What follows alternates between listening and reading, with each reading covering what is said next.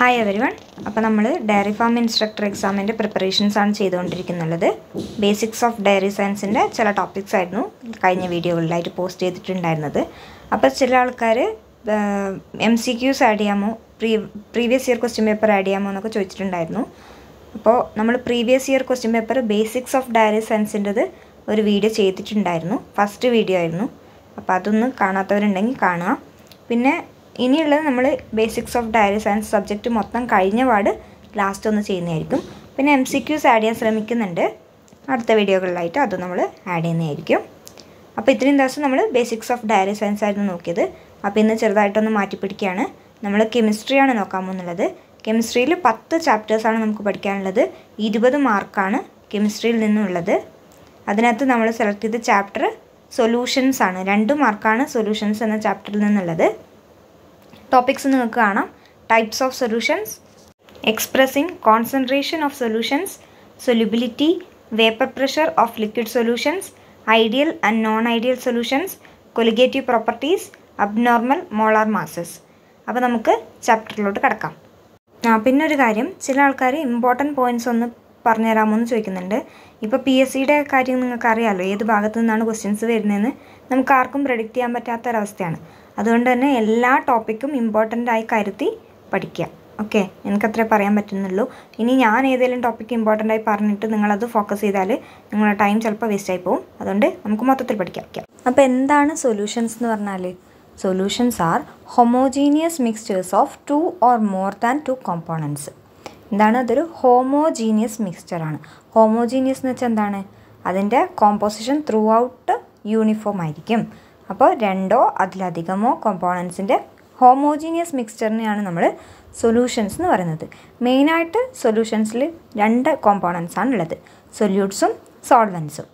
ഒരു സൊല്യൂഷനിൽ ലാർജസ്റ്റ് ക്വാണ്ടിറ്റിയിൽ കാണപ്പെടുന്ന കോമ്പോണൻ്റ് ആയിരിക്കും സോൾവൻറ്റ്, പിന്നെ സ്മോളസ്റ്റ് ക്വാണ്ടിറ്റിയിൽ കാണപ്പെടുന്ന കോമ്പോണൻ്റ് ആയിരിക്കും സൊല്യൂട്ട്. ഈ സോൾവൻ്റ് എന്ന് വെച്ചിട്ടുണ്ടെങ്കിൽ ഇപ്പോൾ നമ്മൾ ഉദാഹരണത്തിന് ഉപ്പുവെള്ളം എടുക്കുന്നു. ഉപ്പുവെള്ളത്തിൽ ഉപ്പ് സ്മോൾ ക്വാണ്ടിറ്റിയിൽ, ഉപ്പ് നമ്മൾ വെള്ളത്തിലോട്ട് ആഡ് ചെയ്യാണ് അല്ലേ. അപ്പോൾ വെള്ളമാണ് ഇവിടെ സോൾവൻറ്റ് ലാർജ് ക്വാണ്ടിറ്റിയിലുള്ളത്. സൊല്യൂട്ട് എന്ന് പറയുന്നത് ഉപ്പാണ്. ചില സൊല്യൂഷൻസിൽ ഒന്നിൽ കൂടുതൽ സൊല്യൂട്ട്സ് ഉണ്ടാവാം. ഫോർ എക്സാമ്പിൾ ഇപ്പോൾ നാരങ്ങ വെള്ളം എടുക്കുകയാണ്. നാരങ്ങ വെള്ളത്തിനകത്ത് എന്തൊക്കെ ഉണ്ട്? ചിലപ്പോൾ നമ്മൾ ഉപ്പും പഞ്ചസാരയും ഇട്ട് നാരങ്ങ വെള്ളം കുടിക്കാറുണ്ട്. അപ്പോൾ നാരങ്ങ വെള്ളം നോക്കിയാൽ വെള്ളമുണ്ട്, നാരങ്ങ നീരുണ്ട്, ഉപ്പുണ്ട്, പഞ്ചസാരയുണ്ട്. അപ്പോൾ എത്ര സൊല്യൂട്ട്സായി? 3 സൊല്യൂട്ട്സും ഒരു സോൾവൻറ്റുമാണ് ഉള്ളത്. പക്ഷേ ഈ പാഠത്തിനകത്ത് നമ്മൾ ബൈനറി സൊല്യൂഷൻസിനെ കുറിച്ചാണ് പഠിക്കുന്നത്. അതായത് ഓൺലി 1 സോൾവൻറ്റ് 1 സൊല്യൂട്ട്. പിന്നെ ഒരു കാര്യം കൂടി ശ്രദ്ധിക്കേണ്ടത് എന്താ വെച്ചിട്ടുണ്ടെങ്കിൽ, നമ്മുടെ ഈ സൊല്യൂഷൻ്റെ ഫിസിക്കൽ സ്റ്റേറ്റ് ഉണ്ടാവുമല്ലോ, അതായത് ലിക്വിഡ് സ്റ്റേറ്റിലാണോ ഗ്യാഷ്യസ് സ്റ്റേറ്റിലാണോ സോളിഡ് സ്റ്റേറ്റിലാണോ അത് തീരുമാനിക്കുന്നത് ആ സോൾവൻറ്റ് ഏത് സ്റ്റേറ്റിലാണെന്ന് വെച്ചിട്ടായിരിക്കും. ഇപ്പോൾ ഉപ്പുവെള്ളം എടുക്കുകയാണെങ്കിൽ അതിൻ്റെ സോൾവൻറ്റ് വാട്ടർ ലിക്വിഡ് സ്റ്റേറ്റിലാണ്. അപ്പോൾ ആ സാൾട്ട് സൊല്യൂഷൻ ഏത് സ്റ്റേറ്റിലാണ്? ലിക്വിഡ് സ്റ്റേറ്റിലാണ്. അങ്ങനെ ആ സോൾവൻറ്റിൻ്റെ ഫിസിക്കൽ സ്റ്റേറ്റ് ഏതാണോ അതായിരിക്കും സൊല്യൂഷൻ്റെ ഫിസിക്കൽ സ്റ്റേറ്റ്. അത് വെച്ച് നമുക്ക് 3 ടൈപ്പ് ഓഫ് സൊല്യൂഷൻ പഠിക്കാനുണ്ട്. 3 ടൈപ്പ് ഓഫ് സൊല്യൂഷൻസ് ഏതൊക്കെയാണ്?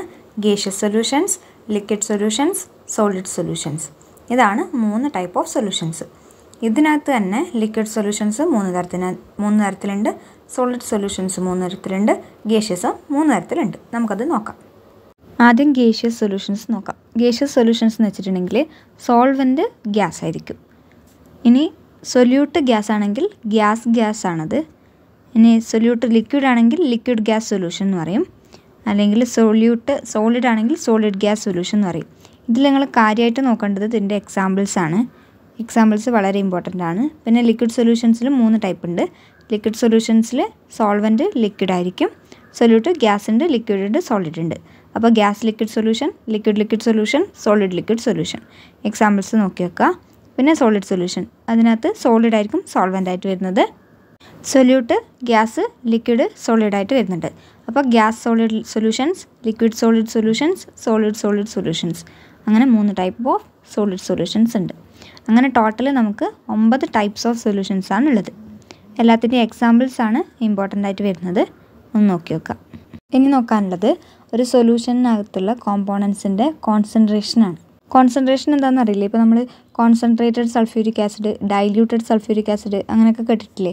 അതായത് കോൺസെൻട്രേറ്റഡ് സൾഫ്യൂരിക് ആസിഡ് എന്ന് പറയുമ്പോൾ അതിൽ ആ ആസിഡിൻ്റെ കോൺസെൻട്രേഷൻ കൂടുതലായിരിക്കും. ഡൈല്യൂട്ടിംഗ് എന്ന് പറഞ്ഞാൽ ആസിഡിൻ്റെ കോൺസെൻട്രേഷൻ കുറച്ച് കൊണ്ടുവരുന്ന അതാണ് ഡൈല്യൂട്ടഡ് ആസിഡ്. ഇനി നമ്മളിപ്പോൾ ഡെയിലി ലൈഫിൽ എക്സാമ്പിൾ എടുക്കുകയാണെങ്കിൽ ഇപ്പോൾ ചായനകത്ത് പഞ്ചസാരയുടെ കോൺസെൻട്രേഷൻ കൂടിപ്പോയാൽ മധുരം കൂടും. ഇനി നമ്മൾ കോൺസെൻട്രേഷൻ കുറക്കുകയാണെങ്കിൽ മധുരം കുറയും. അതുപോലെ ഓരോ സൊല്യൂഷനകത്തും അതിൻ്റെ കോൺസെൻട്രേഷൻ, ഓരോ കോമ്പോണൻറ്റിനും കോൺസെൻട്രേഷൻ കണ്ടുപിടിക്കാൻ വേണ്ടി 7 മെത്തേഡ്സാണ് നമ്മൾ യൂസ് ചെയ്യുന്നത്. Mass percentage, volume percentage, mole fraction തുടങ്ങിയ 7 മെത്തേഡ്സാണ് നമ്മൾ യൂസ് ചെയ്യുന്നുള്ളത്. അപ്പോൾ നമുക്ക് ആദ്യത്തേതായിട്ടുള്ള മാസ് പെർസെൻറ്റേജ് നോക്കാം. ഈ ഭാഗത്ത് നിന്ന് കാൽക്കുലേഷൻ വരാൻ ചാൻസ് ഉണ്ട്. അപ്പോൾ എല്ലാ ഇക്വേഷനും കൃത്യമായി പഠിച്ചു വെക്കുക. അപ്പോൾ ആദ്യത്തേത് മാസ് പെർസെൻറ്റേജ് ആണ്. മാസ് പെർസെൻറ്റേജ് എന്ന് വെച്ചിട്ടുണ്ടെങ്കിൽ അത് കണ്ടുപിടിക്കേണ്ട equation mass of the component in the solution by total mass of the solution into 100. ഇപ്പോൾ നമുക്ക് സോൾവെൻറ്റിൻ്റെ മാസ് പെർസെൻറ്റേജ് ആണ് കാണണമെങ്കിൽ mass of the solvent in the solution by total mass into 100. ഇനി mass percentage of solute ആണെങ്കിൽ mass of solute in the solution divide by total mass of the solution. ഇക്വേഷനടുത്ത് കൊടുത്തിട്ടുള്ളത് mass of the component എന്നാണ്. നമുക്ക് ഇപ്പോൾ പഠിക്കുന്നത് binary solution ആയതുകൊണ്ട് തന്നെ 2 കോമ്പോണൻസേ ഉള്ളൂ, സൊല്യൂട്ടും സോൾവെൻറ്റും. ഇവിടെ എക്സാമ്പിൾ കൊടുത്തിട്ടുണ്ട്. 10% ഗ്ലൂക്കോസ് എന്ന് വെച്ചിട്ടുണ്ടെങ്കിൽ എന്താണ് അർത്ഥം? 10 gram of glucose in 90 gram of water. Total 100 gram solution ആയിരിക്കും. മാസ് ഗ്ലൂക്കോസിൻ്റെ 10 gram ആയിരിക്കും. 10% ഗ്ലൂക്കോസ് എന്ന് വെച്ചിട്ടുണ്ടെങ്കിൽ 10 gram ഗ്ലൂക്കോസും 90 gram വാട്ടറും ആയിരിക്കും. അതാണ് മാസ് പെർസെൻറ്റേജ്. ഇനി വോളിയം പെർസെൻറ്റേജ് നോക്കാം. വോളിയം പെർസെൻറ്റേജ് എന്ന് വെച്ചിട്ടുണ്ടെങ്കിൽ നമ്മളിപ്പോൾ നേരത്തെ ചെയ്ത പോലെ തന്നെ, നേരത്തെ മാസ് പെർസെൻറ്റേജ് ആയിരുന്നു, അതിനകത്ത് മാസ് ഓഫ് ദ കോമ്പോണൻറ്റ്, ഇവിടെ അതിന് പകരം volume of the component divided by total volume of solution into 100. Volume of the component എന്ന് പറയുമ്പോൾ ഏതർ സൊല്യൂട്ട് ആവാം അല്ലെങ്കിൽ സോൾവെൻ്റ് ആവാം. ക്വസ്റ്റ്യനിൽ ഏതാണോ ചോദിച്ചിരിക്കുന്നത് അതനുസരിച്ച് വേണം നമ്മൾ ഇക്വേഷനിലിട്ട് ചെയ്യാൻ. ഏത് കോമ്പോണൻറ്റിൻ്റെ ആണോ ചോദിച്ചിട്ടുള്ളത് ആ കോമ്പോണൻറ്റ് ഇവിടെ എഴുതി ചെയ്യണം. സൊല്യൂട്ടോ സോൾവെൻറ്റോ ഈ 2 കോമ്പോണൻറ്റ്സേ ബൈനറി സൊല്യൂഷനിലുള്ളൂ. അത് പ്രത്യേകം എപ്പോഴും ഓർത്ത് വെക്കുക.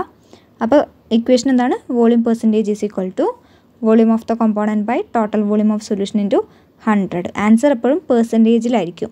Mass പെർസെൻറ്റേജിൻ്റെയും volume പെർസെൻറ്റേജിൻ്റെയും answer പെർസെൻറ്റേജിലായിരിക്കും.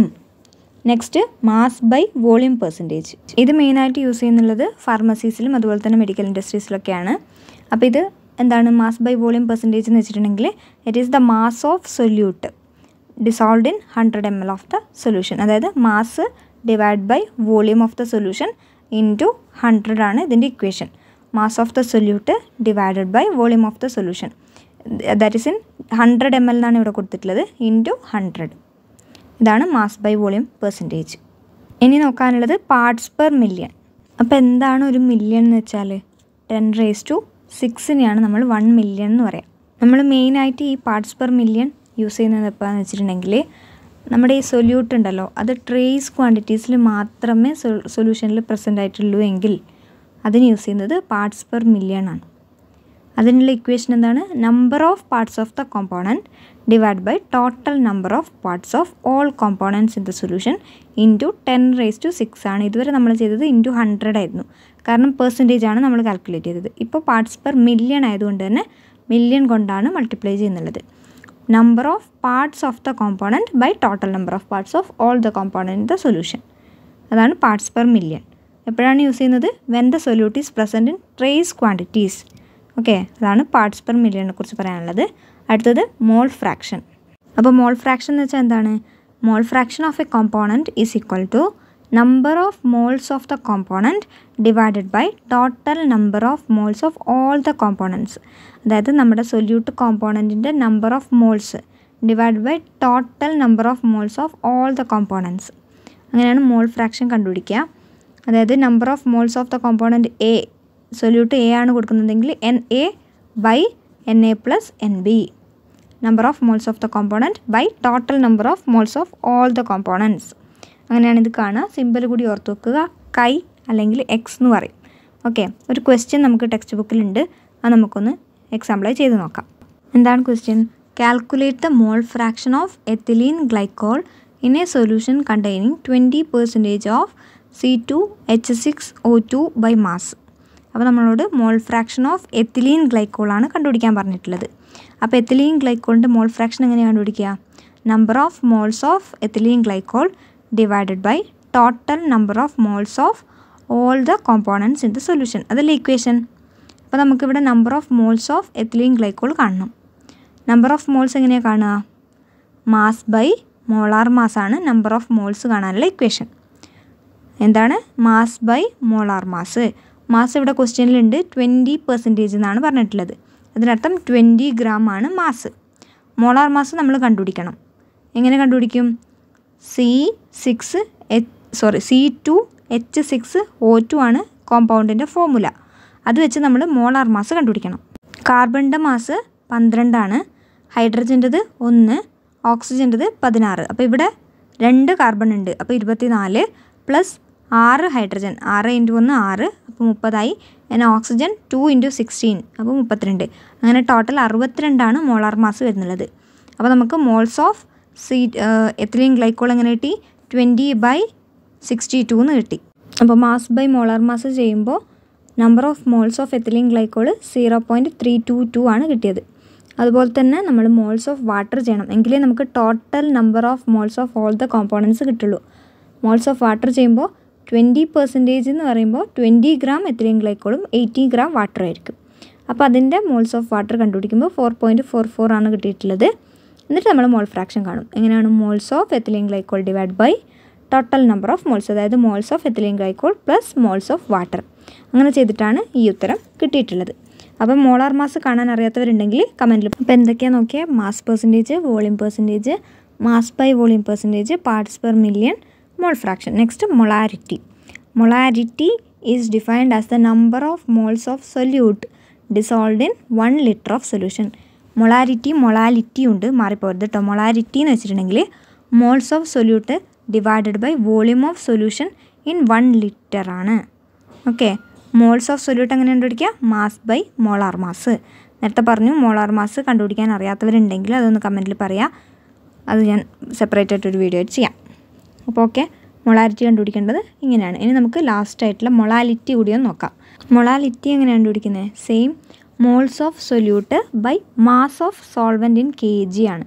നേരത്തെ മൊളാരിറ്റിയിൽ moles of solute by volume of solution in 1 litre ആയിരുന്നു. ഇവിടെ mass of solvent in kg ആണ്. അതാണ് ഡിഫറൻസ്, അത് മാറിപ്പോയിട്ട്. പിന്നെ മൊളാരിറ്റി നമ്മൾ ക്യാപിറ്റൽ M വെച്ചിട്ടാണ് ഡിനോട്ട് ചെയ്യുന്നത്, മൊളാലിറ്റി നമ്മൾ സ്മോൾ ലെറ്റർ m വെച്ചിട്ടാണ് ഡിനോട്ട് ചെയ്യുന്നത്. അപ്പോൾ ഇത്രയാണ് 7 types of expression of concentration of A solution. അപ്പോൾ നമുക്കിനി മൊളാലിറ്റിയിലും വന്ന 2 ക്വസ്റ്റ്യൻസ് നമ്മുടെ ടെക്സ്റ്റ് ബുക്കിലുണ്ട്, അത് ജസ്റ്റ് ഒന്ന് ഓടിച്ച് നോക്കാം എങ്ങനെയാണെന്ന് നോക്കാൻ.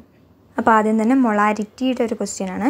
Calculate the molarity of A solution containing 5 gram of NaOH in 450 ml of solution. അപ്പോൾ ഇവിടെ നമുക്ക് മൊളാരിറ്റിയുടെ ഇക്വേഷൻ അറിയാം, moles of solute by volume of solution in 1 litre. അപ്പോൾ ആദ്യം നമ്മൾ മോൾസ് ഓഫ് സൊല്യൂട്ട് കാണണം. മോൾസ് എങ്ങനെ കാണും? Mass by molar mass. Mass ഇവിടെ കൊടുത്തിട്ടുണ്ട് 5 gram ഓഫ് NaOH ആണ്. മോളാർ മാസ് NaOH, സോഡിയത്തിൻ്റെത്, ഓക്സിജൻ്റെത്, ഹൈഡ്രജൻ്റെത്, ഇതൊക്കെ ആഡ് ചെയ്ത് വരുമ്പോൾ നമുക്ക് കിട്ടുന്നത് 40 ആണ്. അങ്ങനെ നമുക്ക് മോൾസ് ഓഫ് NaOH എത്ര കിട്ടും? 0.125 മോളായിട്ട് കിട്ടും. പിന്നെ വേണ്ടത് volume of solution in litre ആണ് വേണ്ടത്. ഇവിടെ മില്ലി ലിറ്ററിലാണ് കൊടുത്തിട്ടുള്ളത്, അതിന് നമ്മൾ ലിറ്ററിലോട്ട് കൺവേർട്ട് ചെയ്യണം. അപ്പോൾ 0.450 വരും. ഇവിടെ അതിന് പകരം ഇൻറ്റു 1000 മേലെ കൊടുത്തിട്ടാണ് ഉള്ളത്. എങ്ങനെയായാലും നമ്മൾ അതിനെ ലിറ്ററിലോട്ട് കൺവേർട്ട് ചെയ്താൽ മതി. അങ്ങനെ ചെയ്യുമ്പോൾ കിട്ടുന്ന ഉത്തരം 0.278 മോളാർ. ക്യാപിറ്റൽ M ആണ് ഇവിടെ യൂസ് ചെയ്യുന്നത്, അത് മൊളാരിറ്റി. ഇനി മൊളാലിറ്റിയുടെ ഒരു ക്വസ്റ്റ്യൻ കൂടി നോക്കാം. Calculate the molality of 2.5 gram of ethanoic acid in 75 gram of benzene. ഇവിടെ നമുക്ക് എങ്ങനെ കണ്ടുപിടിക്കുന്നത്? Moles of solute by mass of solvent in kg ആണ് പറഞ്ഞിട്ടുള്ളത്. സൊല്യൂട്ട് എത്തനോയിക് ആസിഡും സോൾവെൻറ്റ് ബെൻസീനുമാണ്. അപ്പോൾ ആദ്യം നമ്മൾ മോൾസ് ഓഫ് സൊല്യൂട്ട് കാണണം. ഇങ്ങനെ മാസ് ബൈ മോളാർ മാസ് വെച്ചത് കാണണം. അതിന് ശേഷം mass of benzene in kg ആണ് നമുക്ക് വേണ്ടത്, അല്ലേ? നമ്മുടെ ഇക്വേഷനിൽ അങ്ങനെയല്ല പറഞ്ഞിട്ടുള്ളത്. അപ്പോൾ kgയിലോട്ട് അതിനെ മാറ്റണം. ഇത് 75 gram ആണ്, അപ്പോൾ 75 gram ഡിവൈഡ് ബൈ 1000 വരും. അങ്ങനെ അത് രണ്ടും കിട്ടിയതിന് ശേഷം നമ്മൾ ഡിവൈഡ് ചെയ്തിട്ട് മൊളാലിറ്റി കണ്ടുപിടിക്കും. അപ്പോൾ ഇങ്ങനെയാണ് മൊളാലിറ്റി കണ്ടുപിടിക്കേണ്ടത്. അപ്പോൾ 7 മെത്തേഡ്സ് നമ്മൾ പഠിച്ചു. ഇങ്ങനത്തെ ക്വസ്റ്റ്യൻസ് എവിടെന്നെങ്കിലും കിട്ടുമെങ്കിൽ ചെയ്ത് പ്രാക്ടീസ് ചെയ്യുക.